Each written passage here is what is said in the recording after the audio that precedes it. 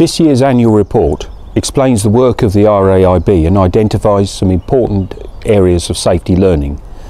It also highlights some particular areas of concern.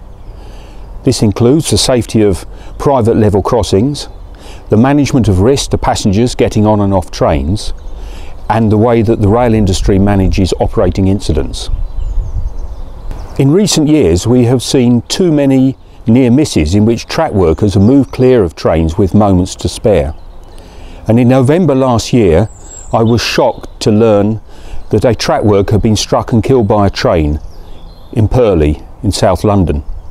We will of course carry out a detailed investigation into that tragic death.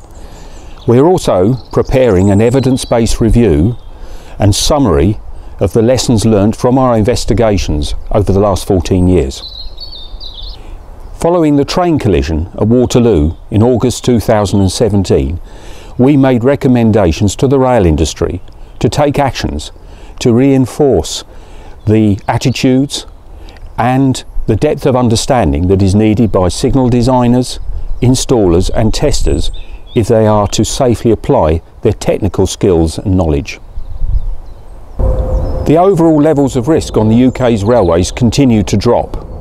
However, since there is always scope for improvement, it is our job to identify the weaknesses in the industry's safety defences and to make recommendations for improvement in the future.